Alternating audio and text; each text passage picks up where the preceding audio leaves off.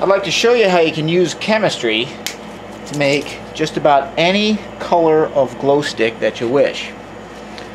First, you should recognize that different colors on the glow sticks are produced simply from different dyes. These dyes have to be fluorescent.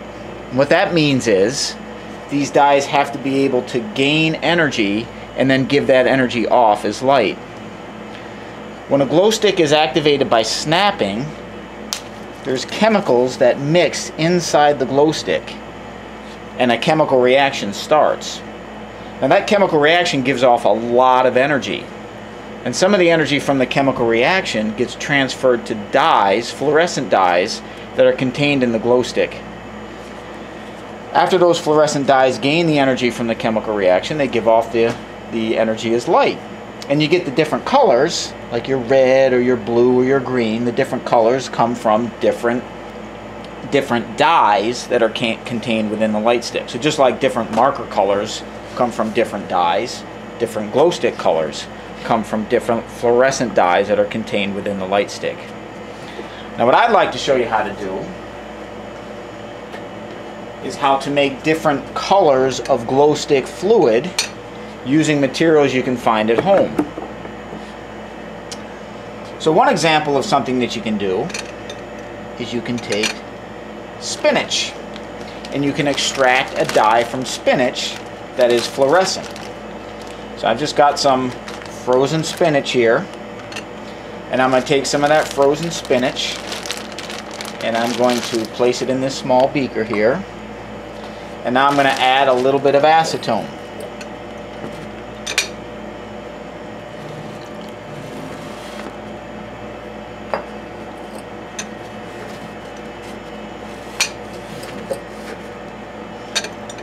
I'm going to swirl, and as I swirl, what's happening is a molecule contained in the spinach called chlorophyll is being extracted into the acetone.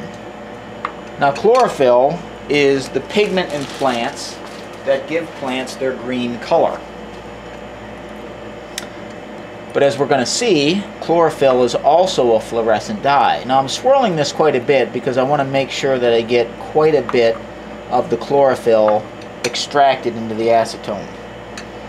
Once I feel like I've done that, I'm going to go ahead and pour the chlorophyll extract into a test tube.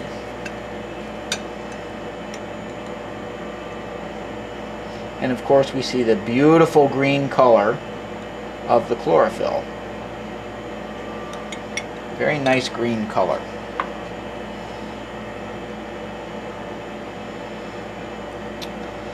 Now we want to test to see if this is a fluorescent dye, and we can do that using a light stick. So I have a white light stick. I'm going to activate that white light stick and get it glowing. And now, excuse me, I'm going to cut open the white light stick using a pair of PVC pipe cutters. You can use a pair of scissors as well, but I just find these pipe cutters to be a bit more convenient to use. And now I'm going to take the white light stick mixture and I'm going to pour it into the chlorophyll extract. I'm going to need to turn the lights off first. When I do this, when I actually pour this in there, the reactants in the light stick mixture, you remember a chemical reaction going on. That chemical reaction is releasing energy, and some of that energy is getting transferred to the chlorophyll molecules, and those chlorophyll molecules are taking some of that energy and giving it off as light, and you get to see that beautiful red fluorescence from the chlorophyll. Again, the light that's coming from the chlorophyll is ultimately coming from the chemical reaction that goes on in the light stick that gets transferred to the chlorophyll dye, and then that chlorophyll takes that energy and releases it at light. But that's one way you can get some red.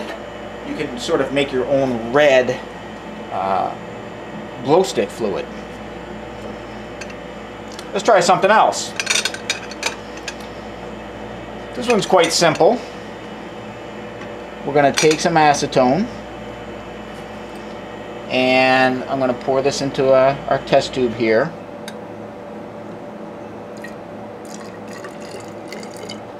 And the next fluorescent dye I'm going to extract is called erythrocene. Erythrocene happens to be contained in red food coloring. So I'm just going to take a drop of red food coloring and add it to my acetone. We get a nice orange-red color as the erythrocene has been extracted. A lot of the erythrocene has been extracted into the acetone. And now we're just going to try the same trick. I'm going to pour the fluid from this white light stick mixture. Remember, there's a chemical reaction going on in here. And when I pour that fluid into here, the energy from the chemical reaction will get transferred to the erythrocene, and we'll be able to see what color it fluoresces. I'll turn off the lights first. Now I'm going to take the white light stick mixture and pour it into the erythrocene, and we see a beautiful bright yellow-orange fluorescence that comes from the erythrocene.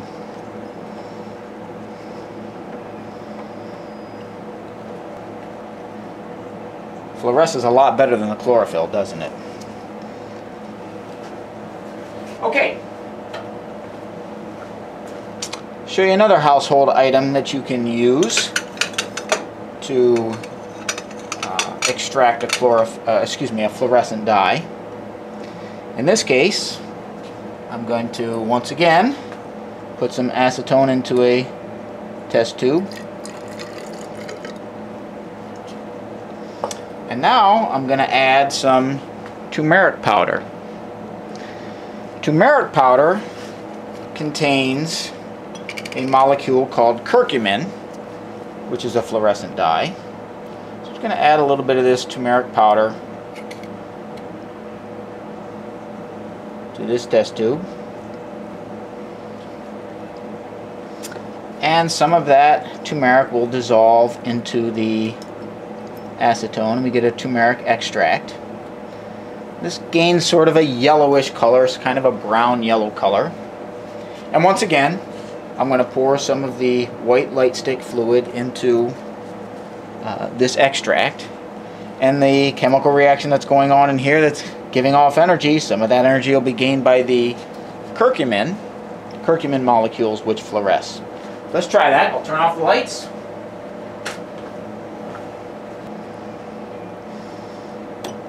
Okay, here we go. Add the white light stick fluid, fresh white light stick fluid, and there we get some beautiful, a nice yellow-green fluorescence. Now you might be surprised just how many things around your home actually contain fluorescent dyes. A lot of fluorescent markers happen to contain fluorescent dyes, and I don't happen to know what the exact dye is that causes the fluorescence, but here's one way you can extract a fluorescent dye from a fluorescent marker. This particular marker is an Expo Neon Yellow dry erase marker, and to extract the dye from the marker, I just draw on the bottom of a beaker, and I kind of draw along the sides as well. And now, after doing that, I'm going to draw quite a bit because I want to try to extract as much dye as possible. More dye tends to give you more fluorescence and a brighter emission. Once I've drawn in my beaker, I'm going to pour in some acetone into the beaker, and I'm going to swirl that around. And as I do that, some of the dye from the marker is going to dissolve into the acetone. Now we'll pour this into one of my test tubes. So I'm going to take my marker extract, pour it into the test tube, get a nice yellow color. And now I'm going to pour some white light stick mixture into my marker extract. See what color fluorescence we get.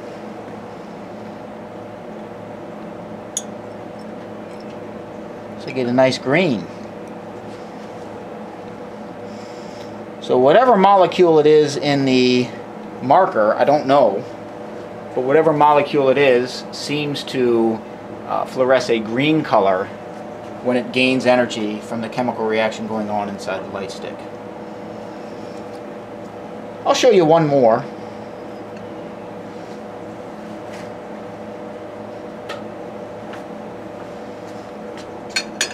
To show you how I get blue. I'm able to get some blue fluorescence. In this case, I just take acetone, pour it into a test tube,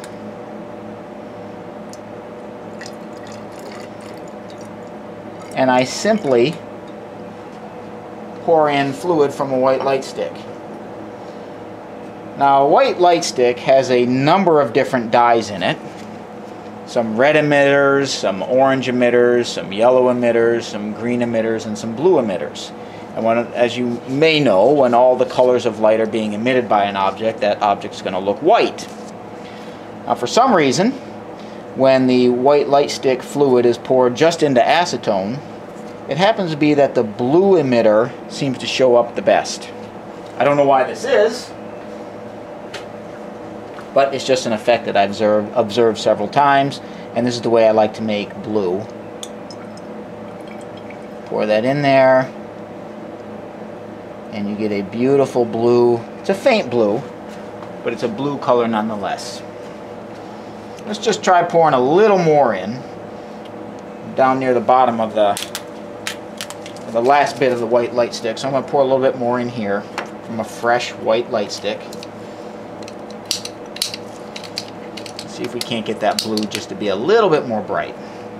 And again, for reasons I don't completely understand, when all these, white light sticks have a bunch of different dyes in them that emit all the colors and they appear white, but when you pour those into, simply pour that into acetone, it seems that the blue color shows through the best.